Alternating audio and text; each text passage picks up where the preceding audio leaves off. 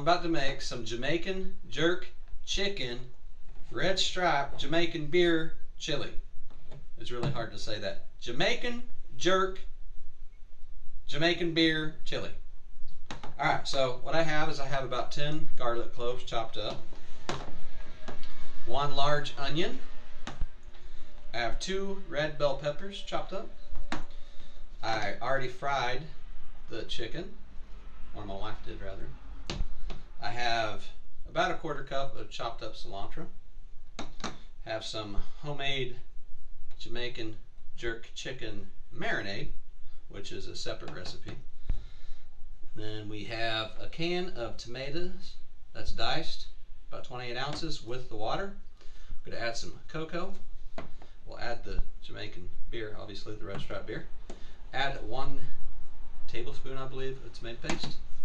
And then we're going to have 2 cans of beans. Doesn't really matter what type. I'm using black beans and a navy bean, and they're going to be rinsed, and we'll add those in.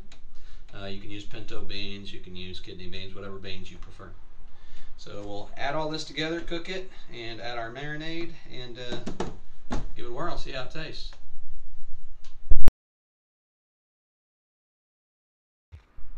Alright, so we finished making it, and it was actually really good. You can taste the lime, you can taste the spice, so it has some heat to it.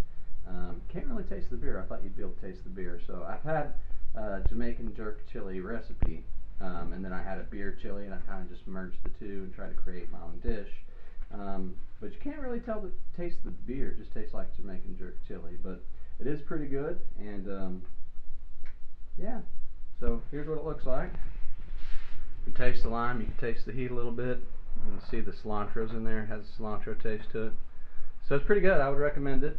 If you don't have any red stripe beer, probably don't have to add any. You can't really taste it anyways, but I would recommend it.